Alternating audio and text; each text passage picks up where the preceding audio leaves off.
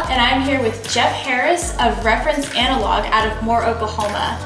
I've read about different stylus shapes, and I know we talked about this before, but I'm just curious, what's the difference? You know, there's diamond, and then there is connular, and then with the diamond, there's different types of diamonds. Yeah. How deep into the groove, you know, there's ones that stop like there, and there's ones that go on down, and so it kind of, different stylus shapes go into the groove differently and track on different areas of the sidewall. I know that we've kind of discussed the 12-inch thing versus 9-inch thing, and I assume that's kind of the next area that you'd lead to from this, so I'll just kind of jump into that. Okay.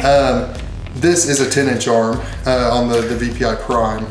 They have 12-inch arms on their upper end tables and 9-inch arms as you go kind of down the line. The only accurate spot, if we're looking at a straight line, the only accurate spot is about there. And so as I come across, I've got tons of distortion over here with this short of a tone arm. I'm accurate, I'm less accurate, less accurate.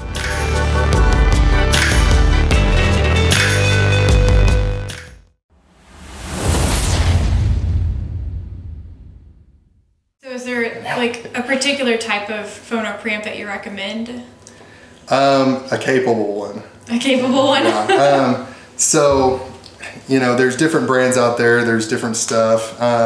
You know, there's a lot of good phono stages in general. It kind of depends on what your budget is, what you're looking for. You know, I'm a big fan of tubes. I think tubes have like a holographic sound that, you know, is a super lifelike, you know, presentation. Yeah, I love tubes. Yeah, for me, my entire goal in setting up a system, if the guy just says, I want it to sound real, you know, that is my goal in my system and my goal in what I, you know, put together, if that's the customer's goal, obviously, but is I like to have the most lifelike presentation. You know, and with that, with high-end equipment, you're generally still going to hear that, you know, foot pedal squeak on a bass drum, you know, and stuff like that. If it's in the recording, you're still going to hear it.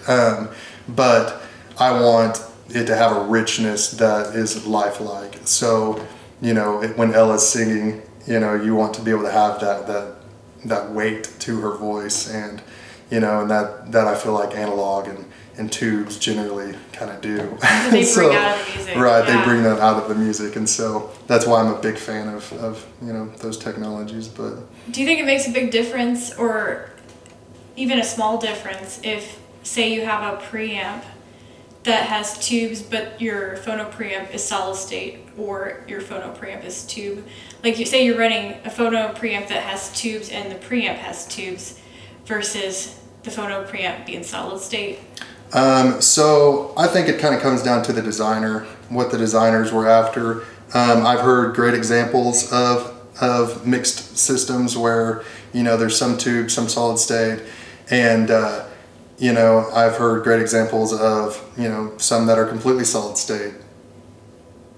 Generally, they don't quite do what the tube systems do, but yeah, they're, you know, they're really good in their own rights. And then there's full tube systems. And the biggest thing with full tube systems is that there's a little bit more maintenance, because when you've got some tube noise going on, you got to kind of track it down. And there's a few techniques that you can do to narrow it down pretty easily to a specific component, but nevertheless, there's some tube maintenance that goes into play. So sometimes I think that that's one reason why people like to mix, because solid state's a lot easier to care for, and there's no, you know, no hassle, you know, to it. There's you know, no real maintenance other than, you know, possibly replacing the caps, you know, in 20 years down the road or whatever. Yeah, I've had to deal with that. Yeah. So, but, you know, some people think that a full tube system can be too much of a good thing, and that's not, you know, that's not really reality. If they ever, you know, want to hear a full tube system, they can come, you know, to Reference Analog and hear it. That they can sound remarkable in any which way. I'm not a big, like, you know, this kind of merges into sideways, I guess, but I'm not a big single-ended, you know, RCA versus balance XLR guy, as far as, oh, you know, it's got to be XLR, it's got to be balanced, or, oh, it's got to be single-ended. I think that for me, that's where talking about the designer comes into play.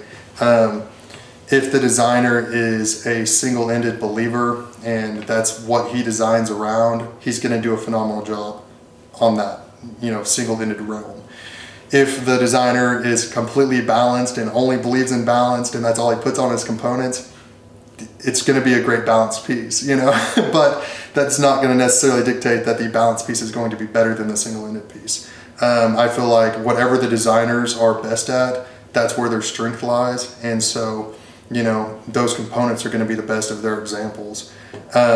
So when, some people I know have read that, oh, balanced is always better, and that I don't feel like that's necessarily the case. I think it kind of comes down to, like I was saying, the designer's goals and what they feel best at. And that kind of goes with everything. When DSD first kind of hit the table, people were saying they hated DSD, and people were saying that, they hated PCM in comparison to DSD. And,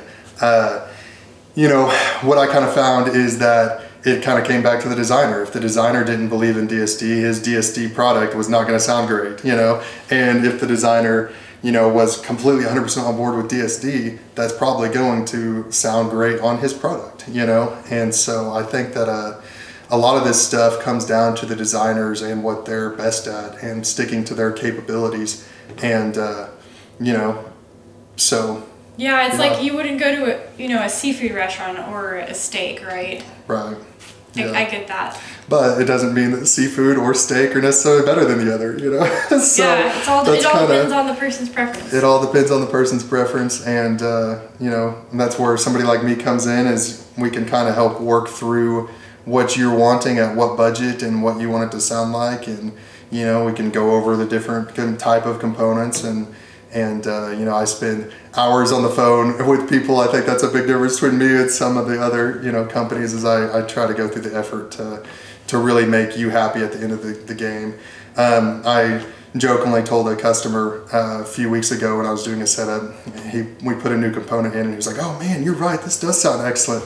And I said, "Well, I try not to lie to people, because eventually they're going to hear it." And as soon as they hear it, they'll either know that I'm a liar or they'll know that I was right, So I try to be as honest as I can when I'm describing the equipment and what to expect from it. And, that way I don't make a liar out of myself whenever they eventually hear it. Yeah, because eventually, the sound of the system will tell, right? Right. Eventually they're going to sit down in front of it and it's going to play. And whatever you told them it was going to sound like, if that doesn't come out, they're going to go, "Dude, what are you talking about?" Right. So I try to be as straightforward as I can with people and try to give them, an accurate opinion of what things are going to do in their system and how it's going to sound. So. Yeah. So still on the subject of cartridges, I've read about different stylus shapes, and I know we talked about this before, but I'm just curious, what's the difference? There's diamond, and then there is connular, and then with the diamond, there's different types of diamonds. Yeah. Like the Shibata. Right. Without necessarily going into like all the different exact types, the different types and stuff, there's graphs online, and I'm sure that I can email you one and you can stick it in the video or something, but there's graphs online that show how deep into the groove, there's ones that stop like there, and there's ones that go on down, and so it kind of, different stylus shapes go into the groove differently and track on different areas of the sidewalls, and kind of some dig deeper, some skate a little higher. And so the ones that skate a little higher, you might not get as much surface noise with. So if you're predominantly listening to, a classic collection that has a little bit of rough edges to it, then you might prefer a, conical type stylus that is going to skate a little bit higher and not pick up all those imperfections of the dirt and stuff that's a little bit left over the years, right, in the bottom of the groove. And so depending on what you want, it kind of dictates a little bit of stylus choice too.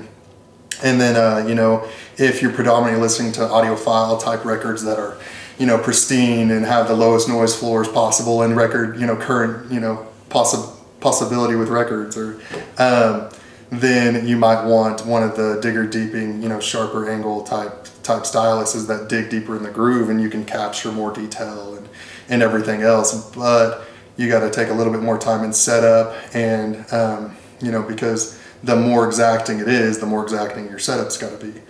And so, you know, those kind of factors come into play on your choice. So basically, if you have a lot of scratchy records, get a moving magnet with a condylar stylus, right? Well, you know, I guess you can look at it that way. Yeah. And if you want it to pick up every single thing, get a moving quill low output with a Shibata diamond there you stylus. go. Yeah. I'm learning so much. But yeah, you know, so there's different technologies and different concepts for what you're trying to do, and you know, and you know, it's all about kind of matching what your expectations and desires are. So what about tone arms? Is there a difference between more expensive tone arms and less expensive tone arms, and why do they get more expensive? Yeah, so you know, part of the expense comes with the engineering of them, and some of the smaller companies, they've only got, you know, a dozen employees, and so you're taking a lot of time from each person. You know, and there's factories that just stamp out tone arms. And so, you know, if you're buying it from a stamped out perspective, they can stamp out 100 in the time that triplanar, you know, does one. And so it kind of comes down to that, but also the more expensive the tone arm, generally the more setup capabilities you have. And these have to be rock solid at the end of the setup. So everything's got to be tight and accurate and not change as it goes, you know. So you've got to engineer ways that you can change all these settings but still keep them locked together, so there's no vibration in the parts as it, you know, tries to trace the groove. You know, vibration is distortion in anything that's not coming from the record. So you don't want a cheaply built system, you know. And with the setup, you know, some of them don't offer VTA, some of them don't offer azimuth, some of them, you know, you've got different setup factors that come into setting up a tone arm. And the higher end tone arms, generally, they took a lot of R&D time to come up with the materials and the thicknesses and the lengths and everything else. Yeah. And the wiring that they use, you know, I mean, they use different tone arms use different wiring that, you know, whether you're a wire guy or not. I personally am. I've heard a lot of wire differences with cabling. And so, you know, the depending on what type of wire they use can dictate, you know, also a little bit of expense. But so yeah, there is a reason why the cost goes up in some of the tone arms that are out there. And then I know that we've kind of discussed the 12-inch thing versus 9-inch thing, and I assume that's kind of the next area that you'd lead to from this, so I'll just kind of jump into that. Okay. This is a 10-inch arm on the VPI Prime. They have 12-inch arms on their upper end tables and 9-inch arms as you go kind of down the line. And then there's some tone arms out there that they only do like 9-inch, and you know, there's 14-inch arms out there. The catch is how it traces across, you know, the platter. So and I did this with you the other day, but I feel like it's a great example. If you think about this as a straight line, because that's how it was cut, a straight line, and you're trying to trace that straight line. If you take your finger and you just kind of draw across that straight line, there's a pretty good arch. So it's a super short tone arm. So with that arch, the only accurate spot, if we're looking at a straight line, the only accurate spot is about there. And so as I come across, I've got tons of distortion over here with this short of a tone arm. I'm accurate, I'm less accurate, less accurate, less accurate, not accurate at all. If I use a really long tone arm, my entire arm, and I trace across, I can almost go in a straight line right there. And that's pretty much the reason why there's, you know, less distortion in the longer tone arms. The catch with the longer tone arms versus short tone arms is generally the short tone arms have a little bit more punch and a little bit more dynamic, whereas the longer the tone arm, it's a little bit smoother and a little bit more accurate for, you know, just the example I just showed, lack of distortion and tracing correctly. The cavet is also, the shorter the tone arm, the stiffer that the tone arm can be, and the less resonance and all that kind of stuff that they have to deal with. And so you're dealing with stiffness, weight, and resonance. And so the longer tone arms, they have to come up with ways to stiffen and, you know, all of those things as they get longer. And the shorter tone arms don't have as much problem with it, but they don't track as linearly, I guess. So why not go with a linear tracking turntable instead then? If there's no tracking error, say if it's going linearly across the vinyl, whereas with the pivoting tone arm, you're having to get a longer tone arm just to get it to be more perfect. So the deal with that is, I'll show you on this tone arm. I've got it hooked up, but I'm going to lift it up just to show you. This is a unipivot tone arm, and are you able to see it in the video from where it's at? Yes. Okay. If you look, there's basically a pivot, just a super fine point, you know, that the arm is sitting on. So this is a unipivot type arm. I'm kind of trying to give you a backstop so you can see it a little easier. And inside, there's a little cup. And so that spike goes into that cup. So the only actual friction point, the only spot that this bearing is moving in is on the tip of that spike. And so there is no friction or chatter involved in this type of tone arm. I see. So with a linear tracking arm, it's difficult to do right is the catch. So as it comes across, and you know, Michael Frimmer, I know, has kind of commented on this kind of stuff in his videos, and this is kind of where I picked that up at, so there you go, a little shout out to Frimmer. But as the arm comes across, it actually kind of walks with a linear tracking if it's not a really high, you know, level tone arm, which actually makes the stylus, as he, you know, kind of said in his video, kind of do circles as it comes across because the arm is walking across. And it's on a very fine level, but when you're dealing with cartridges and setup, you know, you're going to extremely high, you know, high degrees of effort to get it exacting. And so, you know, with that in mind, that walking is distorting the whole time. You know, you're never getting the null points where it's perfect. And then with linear tracking, with like the air suspension, as Michael kind of pointed out, you know, at some point that air has to equalize, and where it does, it's, you know, as he points out, it's like a balloon that goes, you know. And so the issue is not necessarily the concept of linear tracking. The concept is solid. The problem is implementation. With a, you know, pivoting style tone arm, excuse me, with a pivoting style tone arm, there is no chatter and no friction, and so if you can get it to where you're tracking accurately through most of the record, which is the goal, then, you know, there's very little distortion involved. So it's kind of the easiest way to do things right.